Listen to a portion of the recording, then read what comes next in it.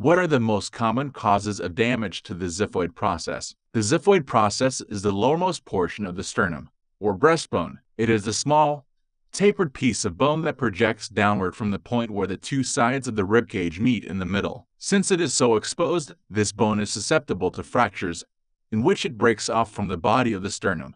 Damage can be caused by any blunt trauma, such as a blow to the chest as occurs during contact sports or in a vehicle accident, or during cardiopulmonary resuscitation.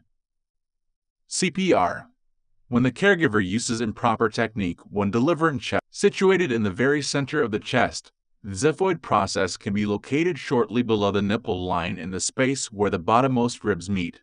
As it descends a short distance into this middle space, and therefore unprotected by the rib cage, and also because it lies so close to the skin, a blow to the chest can easily damage the process or break it off altogether.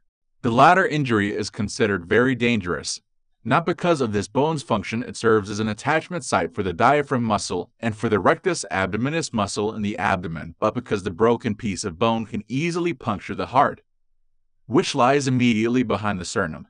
Blunt trauma is the most common cause of damage to the bone, with contact sports a frequent arena in which this injury is seen. In American football, for instance, the bone can be damaged when a player drives his helmet into another player's chest. Rugby and boxing are two other sports in which athletes may apply direct blows to each other's chests. Other causes of bodily trauma that may damage it include car accidents in which the body is thrown into the steering column, or being struck in the chest with a blunt object, such as a baseball pitcher being hit with a ball. Another activity with a high risk of damage to the xiphoid process is CPR. Kneeling on the floor alongside an unconscious person who is lying face up, the rescuer places the heel of his hands on atop the other, on the middle of the chest at the nipple line, and rapidly presses down and up on the sternum in hopes of pumping the heart muscle behind it.